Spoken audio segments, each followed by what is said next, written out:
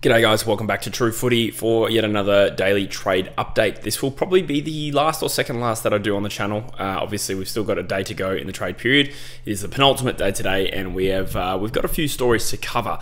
One probably won't be a hugely long video, but a shock trade request from Jack Ginnivan, and then a four-way deal that went down, and a couple of other updates for you as well. Before we crack in, I just want to thank everyone for helping me get to 23 subscribers in the last night or so. A couple of days ago, I set the audacious goal of trying to get to 23k by the end of the trade period, and at the time I honestly thought that was ridiculous, but now I think about it, every time I've asked you guys for help on getting to a certain milestone by a certain time, I think you've delivered absolutely every time. So I just want to say thank you. I don't really care so much about the number itself. Obviously, more subscribers does help in the algorithm, but I also just really thank you guys for helping me achieve a goal. You guys have been consistent, so thanks very much. Okay, let's crack into it.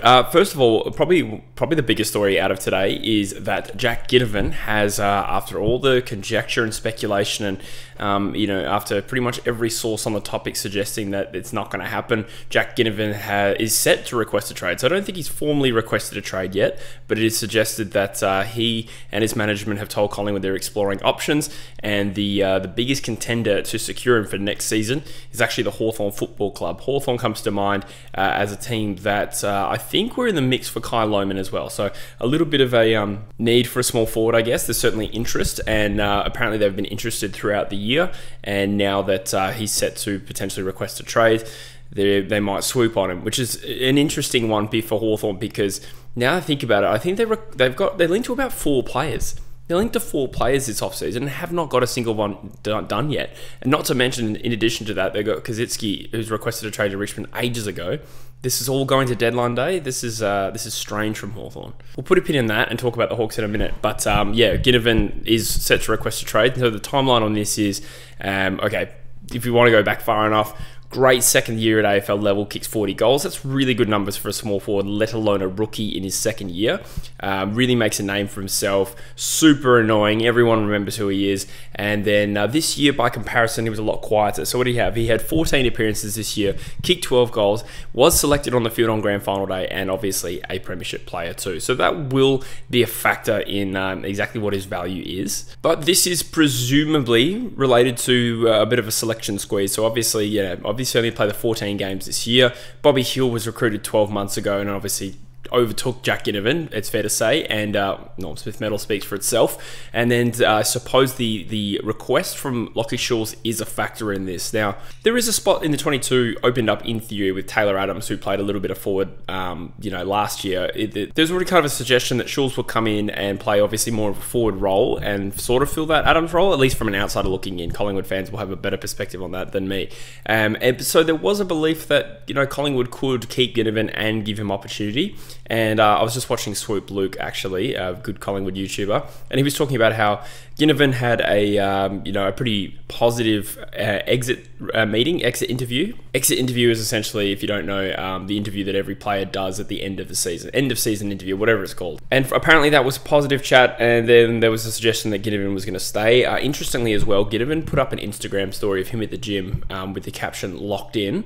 I'll put it up on the screen there. Apparently he deleted that 2 minutes after. Maybe he meant locked in and as in, he's training hard, and then people misinterpreted it as though he was staying and he deleted it, or he just changed his mind. I'm not too sure exactly what happened there. But the suggestion is that he went away to Bali, Lockie Shaw's requests the trade, and now Ginnivan's looking to explore his options. Presumably, his main concern is game time. So it's an somewhat interesting story to shake up right before deadline day. What gets it done? Hawks hold 33 this year. Collingwood will probably find that a little bit light, and also there's the fact that Hawthorn, well, they've still got a number of academy/father-son players in this year's draft. If they're interested in Giath, he is an academy player. If a bid comes after 40, they'll need some points later in the draft. But probably more importantly, they've got Will McCabe, a father-son, who's likely to go top 20. So giving up pick 33 would actually hurt. So I'm thinking if a deal did happen, hypothetically, a future second might be more on the cards. Now, a future second, if Hawthorn finish third last again, is nominally pick 21 or 23 actually,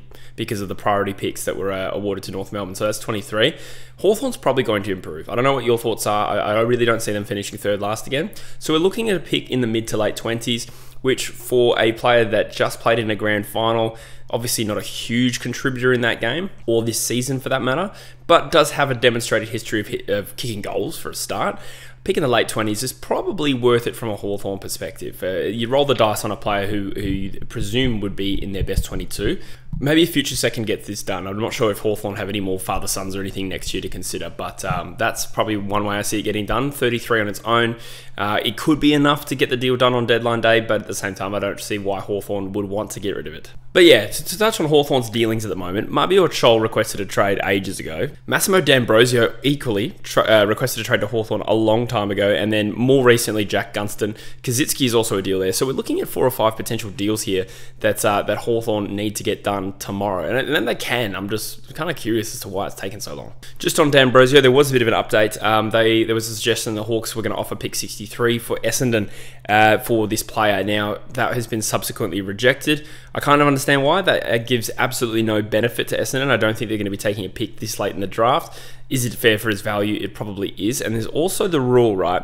So he is a second-year rookie. He's on the rookie list, not the primary list. The rule is if you get offered another rookie deal, you are able to walk to any other club as a delisted free agent. If your host club, aka the club that you already play for, offers you a senior list spot, you are not a delisted free agent. So if you do 2 years as a rookie and then get offered another year as a rookie, you actually have the same rights as a delisted free agent to sign with anyone else. So Essendon really don't have any bargaining power here because they've offered D'Ambrosio a 1-year rookie deal. So as far as I'm concerned, this can be a delisted free agent signing for Hawthorn. So maybe this deal doesn't happen after all. Maybe he just signs with them straight up. In other news, as we expected, Shane McAdam formally made his way to the Melbourne Footy Club. He is now officially a Demon, and this happened more or less the way I predicted it, in the sense that as soon as the Crows would give up on Harrison Petty, which probably became clear, 24 to 48 hours ago, maybe more than that, to be honest with you, the Demons offered their future second-round pick, and that was accepted. So that would be a pick in the early mid-30s, depending on bids next year. And that was probably all that was realistic. Melbourne actually do hold Sydney's future second as well, so they've still got a presence in next year's second round. They give up their own nominal second round pick for McAdam, and this deal finally gets done after many weeks of speculation. The other deal that formally happened today is that Paddy Dow and Nick Coffield both found new clubs as part of a 4-team deal. So I'll try and break that down for you. First of all, to be clear, Paddy Dow made it to St Kilda. Nick Coffield made it to the Western Bulldogs. Carlton's obviously involved because they had Paddy Dow, and Essendon got involved for pick swaps as well. So I'll try and break down exactly what everyone got. So Carlton lose Paddy Dow and a future 3rd and 4th, but what they got back was a future 3rd round pick from Essendon, a future 4th round pick to the Bulldogs, and a future 4th round pick tied to Fremantle. So honestly, it's just like a big swap of 3rds and 4ths between clubs. Nothing really worth analysing there. The Essendon one is more interesting. They got pick 35 out of this deal simply by being involved, and a future 4th round pick tied to Carlton. What they lost was a 3rd round pick, 52, and a future 3rd round pick. So they've downgraded them 3rd to 4th next year, and they've upgraded 52 to 35. That is interesting. That is actually quite a lot of value for Essendon here. I can only think that they've received 35 by virtue of the fact that whichever club gave that up, in fact it was St Kilda, they don't intend to take 35. They don't see the draft as being valuable around that range. But just on the surface of it, Essendon get a pretty good upgrade there. Good for you, Essendon. St Kilda received Paddy Dow, a 2nd round pick, currently 40. Wow, it's crazy to think a 2nd round pick is pick 40. And a future 3rd round pick tied to Carlton.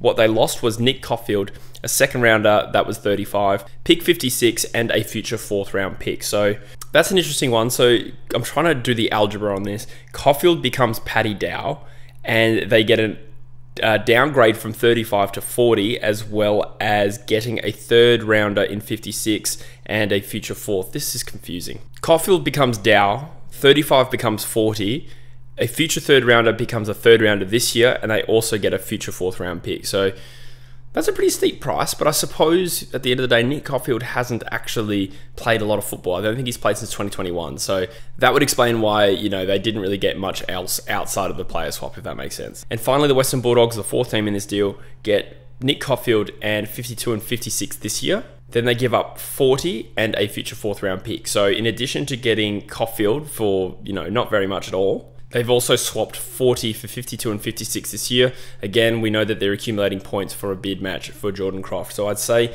that Essendon did really well out of this, and I'd say the Bulldogs did pretty well out of it too, considering they've got more points and Nick Coffield. But anyway, guys, that is all the news as it currently stands. And if I have missed anything, I will cover it because I'm planning to do a deadline day preview video, which should be out for you probably tomorrow morning by the time you're watching this. So that's all I've got for you for right now. But again, stay tuned for more content. Of course, I'm going to be covering deadline day as best as I can, as well as probably some post-trade period analysis as well, because you got to work out the winners and losers and all that. So stay tuned to the channel for more of that.